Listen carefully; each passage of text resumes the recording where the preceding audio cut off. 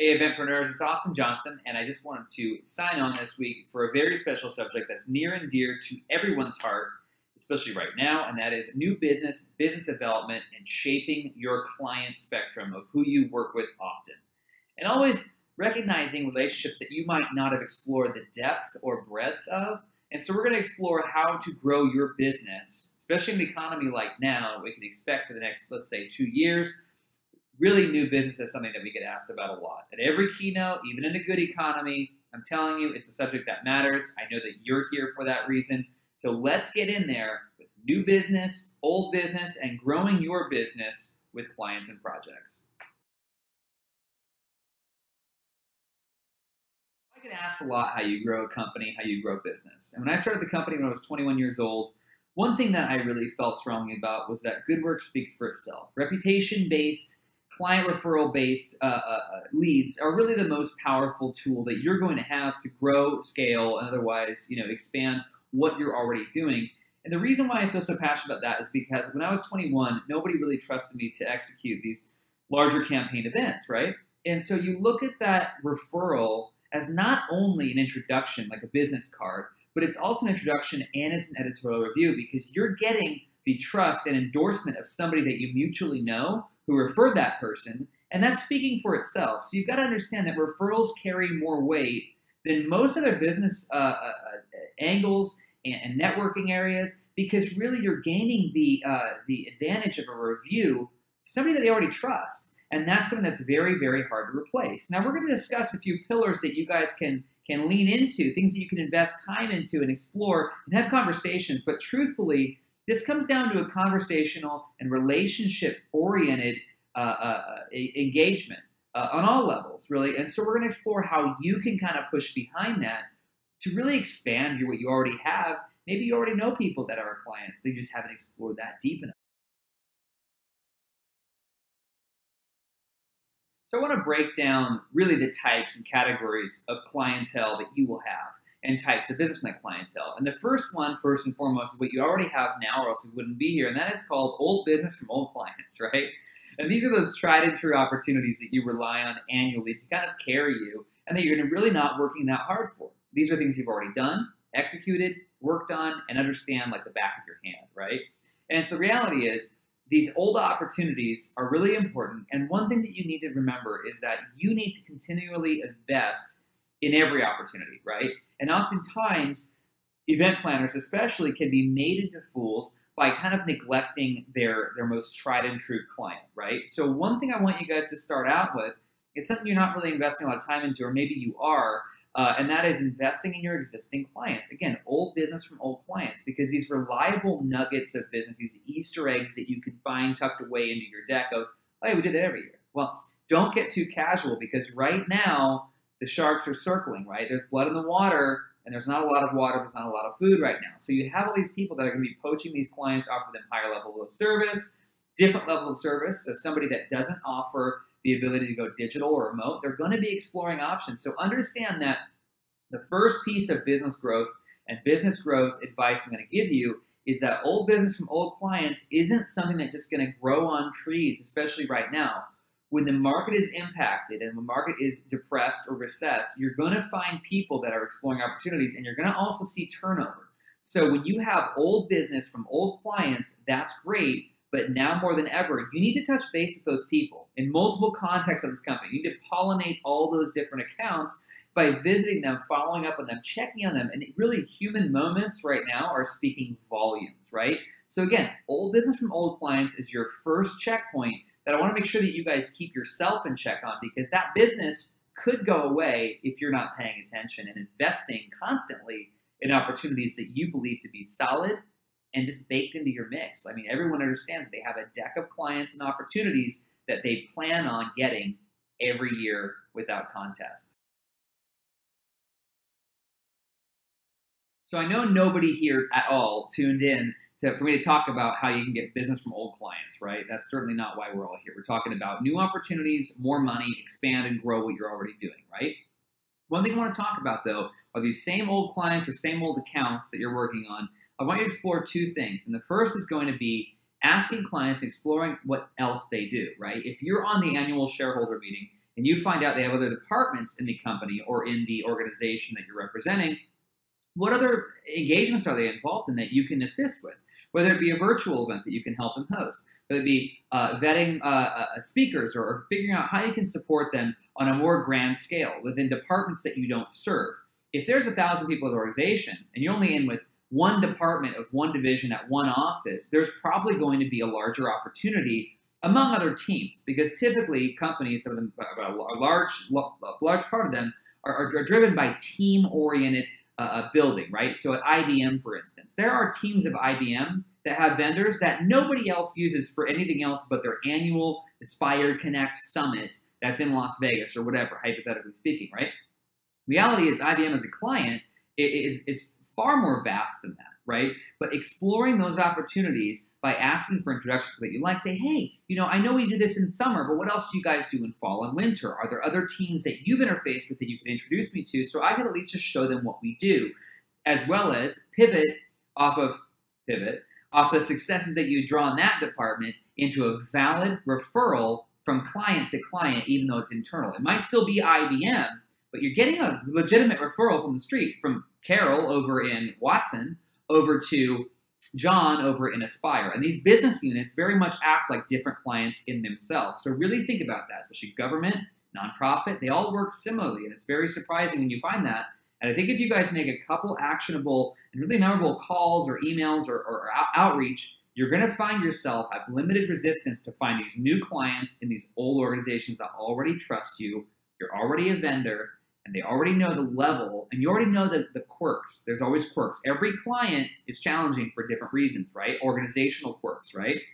This is something that you know and you're familiar with. So this is the least resistance new client that you're going to go out there and get. Now, separately, I don't want to talk about the word pivot because I hate it. I've learned to hate it in the past 60 days. I'll tell you that right now, and I hope that you have learned to embrace that word in a negative sense. I want to talk about diversification, okay? Diversification is exactly like the word pivot, except for pivoting, in my opinion, underscores your profession, right? So whatever you're really great at, you can't just throw it all away because the economy is terrible, right? You can't just be an electrician and then nothing goes electrical, so you become a plumber. You're not going to be the expert in that overnight, right? Diversification is using skills that you already possess to go ahead and offer something greater or different than what you've already done. For instance, what our company does with a print house, a fabrication shop, and a lot of driven individuals that can do a lot of good is we package things. So what we did for FX Networks and Hulu is we recently were onboarded to create a cast and crew premiere for a new TV show that premiered. And since we couldn't do anything with contact, this is the peak of the COVID craziness, we actually created these special kits that went to all cast and crew at their homes, and they were able to celebrate this launch with a really fun kind of in real life moment in their living room. And they were able to draw that back to visual references from the actual TV show. This exciting build was something that we were able to kind of diversify ourselves into because we already understood how to deliver a campaign like that without having to pivot and completely depart from our business model, right? We still consult with the client.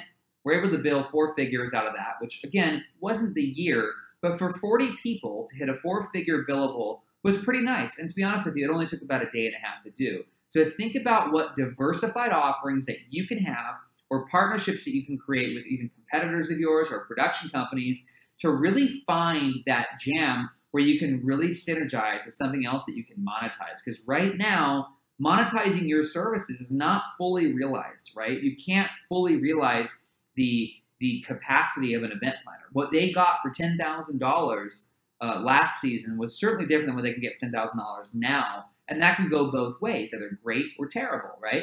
But by you diversifying your offerings, you're finding what they're looking for, which is what can we still do? And you're taking that money and saying, I can do that very well.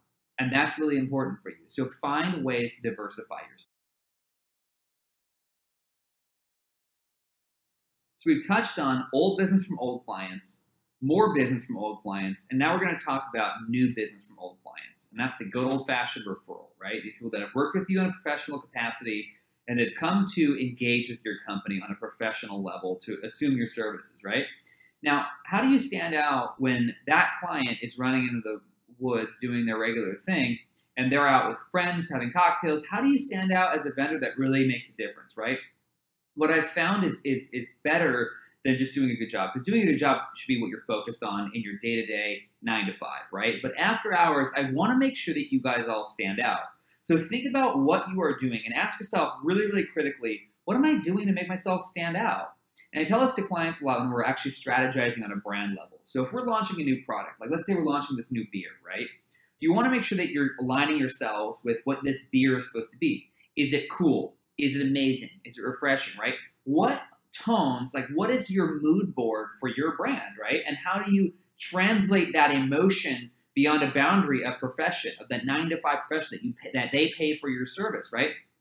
And you can do that through getting cocktails with somebody, maintaining a great Instagram. But truthfully, the way that you're going to stand out is if you're aligned with that client in some capacity. And to be honest with you, as one might guess, I'm not everyone's cup of tea, but I've got a great broad team here that really can tap into the right client for the right speed, right? Everyone's got to kind of speak that same language. And unfortunately, in smaller organizations with one principal planner and a couple support people, you not being somebody's cup of tea is going to be a much greater problem. Whereas for us, we can act more prescriptive in our approach to that's the right person for that opportunity and connect those dots. But the problem that I face as a larger company that has producers and coordinators that are on staff is that how do I get them to fall in love with my brand? And the reality is for me, I face a much bigger challenge because if that associate, producer, whoever leaves, how is the business not going to follow them out the door? And similarly for you, the benefit that you might have in leading a larger or independent planning organization is when you leave, the clients might follow you. But as you build an organization, you're going to flip sides, right? And so what I always think about is how can I make my brand approachable, likable, relatable, and emotional where my clients go, I love the AK Johnston brand, I don't just love the producers there. And by using positive corporate culture, our client and employee retention is quite strong. So you keep that ecosystem alive where people can tap into it, consume as they need to, and then look at you from an outsider's perspective. They go, that is a great ecosystem. And here are the reasons why I love it, right? From the energy, the tone, even the weirdness of your brand, that brand that's simply you and you really what you're bleeding, your organization, that's where the secret sauce is, right? So make an organization that stands on its own without you a part of it, without a producer a part of it, because that is the brand that you need to build. Building that brand is going to allow those old clients to think about you after 9 to 5, make genuine referrals in the street, and again, make new people fall in love. People will evangelize your brand if they love the brand itself. And whatever product they put out, just like when an Apple product launches, there's always a line. Why is there a line? I personally don't know, but I get it. Because the brand is sexy. People want it. They want to consume all of it, right? They want to be the first person to have the new blank, right? And they could drop anything and people will wait in line for it. And that's kind of secret sauce of getting new business from old clients. So we're just talking about making sure that your organization is the desirable mass that people are kind of flocking to. That's so important because when people love your brand, they will evangelize it, right? And one thing that I can focus on for you guys when attracting new business from new clients is that you need to learn to embrace when people quit or get fired from an organization. And here's why. If you've done a good job of talking to that organization, the original organization they were a part of, and making sure that other people know about you, other departments know about you and their whole team, so when Carol leaves, she's got a whole team of people that are still working there. Not only are you more seated in that organization because you're there the longest, right? You're the vendor that has been there for 5 years. Other associates have been there for only 3. They're going to keep using you. A lot of strength in that. Now, you have a bigger voice in that conversation now moving forward. Now, this hypothetical Carol then moves to a new organization, right? That allows you to open up new business opportunities because Carol knows you, trusts you. Now, wherever she's at, you can follow. And at her old organization, all of her people that used to report to her now kind of report to you. I've actually had situations where clients are looking to me to give them the backlog of data behind what this annual event did, how it ran, how to kind of do that. And by offering that level of support, you really get a chance to introduce yourself to that new team. And of course, Carol, who's now at the new organization, becomes a brand new client for you. That's an extremely powerful thing that, again, you've got to make your organization likable, not just you, not just your people. Because if your people are likable, they could leave. The retention strategy behind that becomes very ugly, sticky, and might involve an attorney. So again, make sure that you are spread across your clients to where they all know who you are. And again, embrace when somebody leaves an organization, because that really could be good for you. Like a splitting atom, you can now have multiple clients. Now, that's not to say that it's different than an OG, original gangster style referral. The way it works is that you just do a good job, here's the guy's number, and just do work with him. Now that's great, but your network's simply recommending you. There's not really advice for that, okay? My only advice to you is that people purchase based off of emotion, right? And people interact based off emotion. If they feel good about it, if people feel excited, empowered, cool, sexy, skinny, strong, whatever you want to evoke, it's typically an emotional feeling, right? So you got to think about you as a person and your company as an organization. Are you aligning yourself properly with the vibe that you want to evoke? We briefly touched on that earlier, but I want you to really examine that. Again, make sure that the feeling from your company resonates what you want them to feel when they're making decisions. When they're making decisions and it's apples to apples, they're going to go with what they feel better about, right? And that's how humans respond to emotion. And that's the whole basis of experiential marketing, is the fact that people want an emotional connection to be forged between them and a product through a physical experience, right?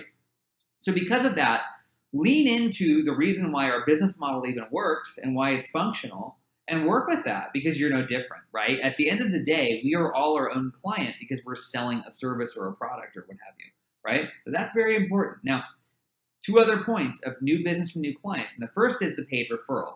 The paid referral is something that's very, very scary. And when we do our fabrication business, we do have a lot of paid referral people, which agencies will come to us and expect 10%, 20% off, or 5%, 10% commissions on our referral type people. And that's a little bit scary because it can be referred to by some industry folks as a little bit on the outside of what they're okay with, because you're basically admitting that you're marking something up a significant figure to just push it through.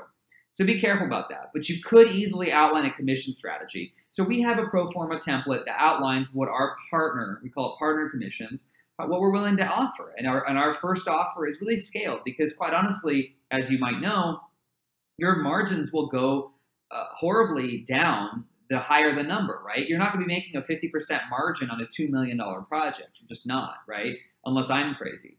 At the same time, too, a 50% margin out of a producer fee seems actually low to me. You should be monetizing most of that billable people hours, right? So you really got to think about that. You can offer between 5 and 15% is typically what I've seen. I'm in no way recommending that value to you, but a 5 to 15% commission, or if you're referring, let's say, an audiovisual partner on your client's jobs, you can ask for referral business that way and kind of, I guess, celebrate that business a little bit more by getting 5%, 10% on the top.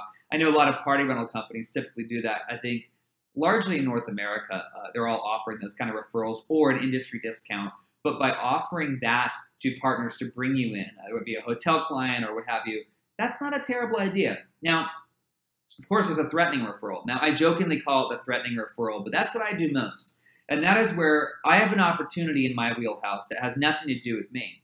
And I typically like to bring on partners that I believe I can get value out of later. And it's not a manipulative strategy, but simply that if there's 3 vendors that offer a service and one vendor we have better relationship, refer that vendor. Typically, people want that bilateral referral thing, and it almost never pans out. So I look at that person I'm about to give a $5,000 or $20,000 referral to, and I say, would they ever bring me something?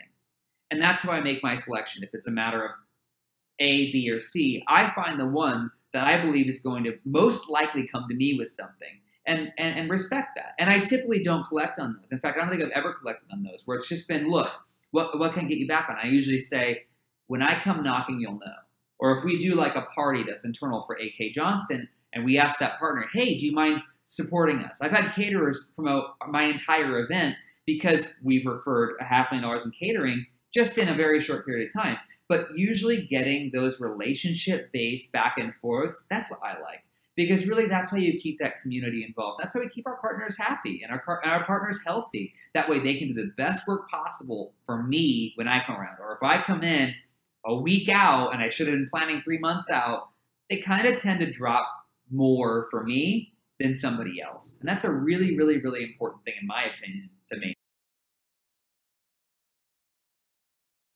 So now a question that I get asked a lot of is about advertising. A lot of people want to do some kind of a targeted campaign, or they really just want to figure out a more traditional means of going after new business. And I'm convinced personally, it's a personal opinion, that this industry is very hard to advertise against because there's so much that goes into it, and it's such a relationship-based thing. It's all based in communication, and what's so important. You know, everyone always outlines what's important to them as a client, right? So I don't believe that advertising in a more traditional sense is really appropriate, right? Now, I would say that your broadcast channel, I mentioned this in previous episodes, that you should always select a broadcast channel to showcase your work. Ours happens to be Instagram for our company. We only maintain an Instagram. I don't maintain a Twitter. I don't really maintain much else other than LinkedIn and my contributory articles and stuff like that. But being really relevant in our spectrum of industry is really important to me. And really being relevant on my Instagram channel is really important to me as well, too. If you want to pay behind Instagram to have more visibility behind some algorithmic-based sources, I think that's not a terrible idea. But if you're thinking about and considering paying for advertisement, be really cautious because, again, I don't believe that any big decision on how much money is exchanged hands in the event world is really made off of a billboard or a static magazine ad. And that also goes to show that trade deals. I've done a lot of trade deals when I first started my company. Do a lot of regional publications. I would not recommend doing that. I've been a full-page ad in probably 15 different magazines that are local, and I've never got anything out of it. In fact, the only thing I ever got out of regional publications on full-page free ads was a company that called me to sell me a copier, and I currently have the copiers. So I guess that's a win, but certainly not something worth paying for or exchanging $5,000 of in-kind services for a trade deal, like a deal in trade, right? Now, the one exception to this might be industry trade publications. Now, not our industry, but when you go around to the beverage industry, the petroleum industry, the automotive industry, and those verticals where it's B2B industry magazines, that could be worthwhile to explore, right? But before you ever advertise at all, put yourself in the traditional client seat. And the problem with our industry and consulting in general is that a lot of times we don't consider ourselves as the wide-eyed doe client walking through a situation with really a little bit of information, understanding for what they're about to do and make business decisions against, right? And I want you to keep in mind a big client term that we use. And if you don't know this client term, please put it in your hat. It's called KPIs, right? Key performance indicators or key performance indexes, right? People argue about what it actually stands for. But key performance points. What's the point? What are your most valued things? And if you've got, just write them all on paper. I want you to just make a list of everything you want. More money, more clients, cooler work, more stuff in broadcast. Name everything. And then I want you to organize that list by priority. That is your KPI list. So if anybody pitches you on an advertising product or how to get new clients because their magazine touches all these homes of so-and-so that's exactly your client, that's great. But make sure that it meets at least 3 KPIs. If it doesn't meet at least 3 KPIs, it's not worth doing unless it's free, but then you're talking about the trade deal again. And I also believe in no discounts. Personally, and I talk about trade discounts because it segues in that, I don't believe in anything for discount. Please don't do it. I recommend you don't. It'll undervalue and undercut your own service, your own brand, and your quality. If you want to sponsor something, give it away for free, right? If you want to sponsor the nonprofit of your dreams, does the best work for kids that are really part of your heart, your life's work, do it for free. Or do a paid component and a free component. But I promise you, discounts will only lead to a discount customer and more referred discounted customers. And that can probably be the biggest detriment to your business is underscoring your entire price structure and your value that you bring to the table. And that's a big no-no in my opinion from what I've seen. And quite honestly, I've had a lot of arguments about this, but when it came down to it, I've always had people say, you know what? That turned out to be true. And maybe it's not now, but it will be in the future. Do not discount your work. Again, the trade deal, it's fine. Analyze if it's really worth it, but don't do discounts, right? Think about all these points before making decisions. Right now, you have all this capital or limited capital that you need to allocate to certain initiatives. Before you start paying to advertise on Facebook, make sure your message is sound, your voice is solid, and make sure that whatever you're about to put out in the world is exactly what you want, and it hits on 3 KPIs for you. And again, Don't discount the work when it comes down to it. Even if they say, you know what, we can't afford this, say, you know what, then I'm the wrong vendor for it. Or say, I can offer this component for free and this component is paid. That's what you can do, and that's totally fair, and it'll support your business in the long term.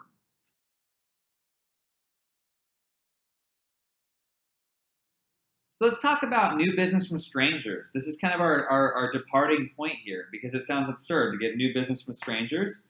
But this is really what's known as a PR strategy. Think about it. Any new product is on the market, whether it be an away suitcase, that's the trendiest bag to bring on an airplane, right? Or it be any decision that you make from a GQ magazine, a billboard, or an advertisement that you saw, right? That's all just new business from strangers. I don't believe that Away knows who that customer actually is from a face-to-face standpoint, but they have a customer profile, right? In our very first episode, we talked with Kimberly Montoya about creating that customer avatar and knowing who that is so you can properly direct your speech and kind of navigate that speech where you're speaking directly to that identified avatar of your dream client or customer profile, right? And there are 3 ways to garner new business from strangers and create a PR strategy of your own. And there are 3 positions that you can take. It's the curator, the creator, and the voice, right? The first is the curator. This is the easiest jump into bed with right now. The curator is to maintain a social broadcast channel that's very important and relevant to what you can maintain. And if you don't maintain it, don't start it. Because once you start it, you need to keep up with it or else the whole thing kind of falls apart, right? And this leads to the statement that we love the most, and that's, I found you on Instagram, or somebody sent me your Instagram. And when you look up your insights on Instagram, you will notice as you start looking at viewing insights on a business profile of Instagram for free, it'll show you how many people came in from unique or non-friends, basically. People that don't know you, found your profile through hashtags, found you through homepage, whatever it might be. But you can actually track those links and find out who met you from Instagram. I'd say half our interns come from our Instagram. They reach out cold. New business comes through Instagram. We actually have closed several deals. In fact, the most valuable one was worth over $1 million from our Instagram by a message on Instagram, and we responded. Very important that you curate impeccably. And again, put content out that represents what you would like to be doing in the future. If your portfolio consists of only weddings and you don't want to keep doing weddings, be cautious about how many weddings you put on your Instagram, even if that's all the work that you do right now. You need to curate content that is idealistic in nature to the degree of not putting out things that you don't want to continue to do. Because if you build a snowball, an attractive snowball that people want to be attracted to, you're just going to grow what you don't want to grow. In our world, for my company, we have about 5 different key verticals that we focus on, right? And these key verticals, we measure ourselves differently. I bring different people to those meetings. We have different positions. We have a different tone. You speak differently to a certain degree. You know, you dress different. I wear full suits for some clients, and I wear T-shirts for others because neither one wants to see me in the other person's attire. It's just not important to them. It's very important that you speak appropriately to these people, and through curating your Instagram, you will know your tone that you want to take with a broadcast client or with a corporate client or with a social client. It's very different, and there's no right or wrong, but they do have different lanes, right? Now, there is also the creator. It's a much more editorial approach where being relevant in industry publications, writing for things like EventPreneur, writing for things like BizBash, Event Marketer, all these industry publications, you can have a voice, especially with the digital world we're in, especially now with COVID. You can be a guest writer. Just submit content. Stop being afraid of it. Write the damn article. Send it out. People want to hear your voice. You might not know what your voice sounds like until it resonates off of an industry publication and a strong voice of industry, and you'll find your voice through editorial. That's the creator voice. Then, of course, there is the actual one I'm calling the voice, and that's being an authority figure or beacon by starting or hosting leadership events that your audience really can relate to with you as the star.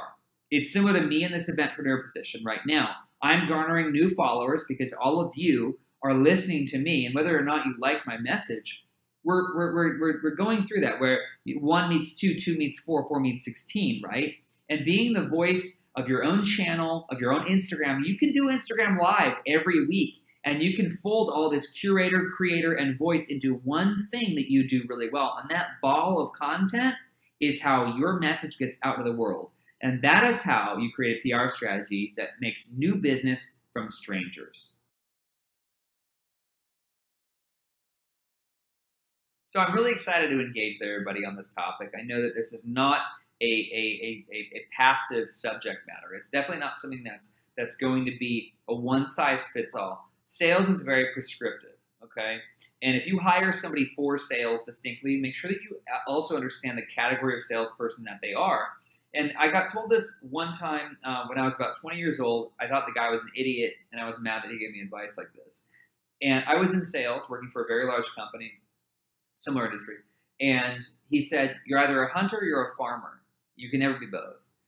And to this day, I've never met a hunter and farmer combination that did it really well, right? And a hunter is somebody that finds new relationships and kills the new business and, whatever. And the farmer is somebody that nurtures the relationships. And oftentimes in an organization that's profitable and doing good work, you're going to find both, a hunter, a farmer, and then somebody to kind of make everybody play nice, right? The shepherd, if you will, right? And what's great about that is that you have people that have distinct roles. Somebody that's more aggressive to go find new leads, follow up on new leads, and somebody that's really there to nurture those clients that work slower or that work off that long-term relationship, right? And so I want to make sure you guys don't forget about that, right? Build your sales team. If you're your sales team, think about what you don't do well. Like we talked about in our last episode or second episode about accounting and finance, hire what you don't do well. If you're a great hunter, hire a farmer, right? If that's all you're looking for is new business, new business, new business, find what you're not good at and hire that person, right? Cold calling is not a good idea probably in our industry. It's just too big, too expensive, right? But again, hunter-farmer mentality is really important. So I'm so excited to engage today. I'm also excited to engage in the long term. So if you're seeing this later in life, please reach out. It's always a conversation around sales. It's always evolving really too. So it's something that's really important. And I hope that you all find success in growing your businesses. So cheers to you in your future growth and finding new clients and new business within things you already knew and people that evangelize your business for you. Cheers.